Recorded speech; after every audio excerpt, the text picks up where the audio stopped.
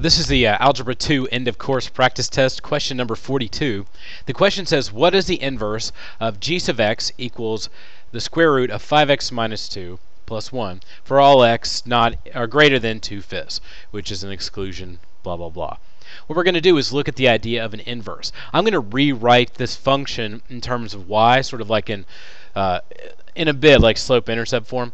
So I'm going to put y here equals the square root of 5x minus 2 plus 1.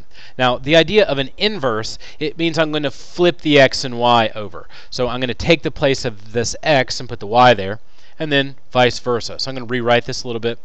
Try not to make such a gigantic mess that I can't salvage it. So my new equation is going to look like this.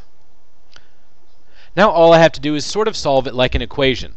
My new variable that I'm trying to get by itself would be the y here. So I'm going to make a little highlight marker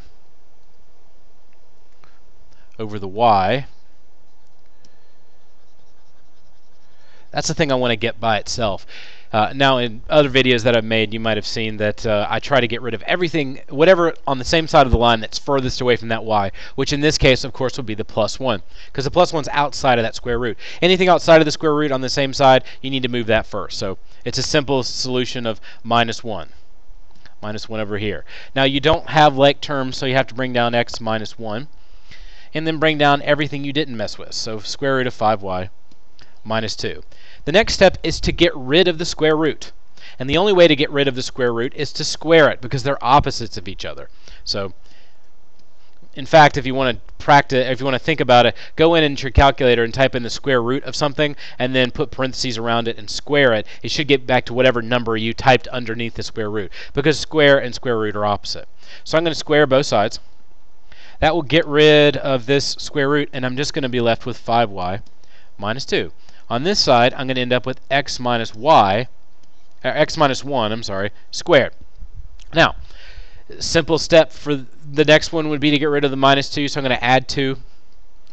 It's not squared, so I'm dealing with a situation where I have x minus 1, I'm running out of room, x minus 1 squared plus 2 equals 5y. And then, of course, in the last step, I'm going to divide everything by 5 because I need to get y. I need to get y by itself. So what I'm left with is x minus 1 squared plus 2.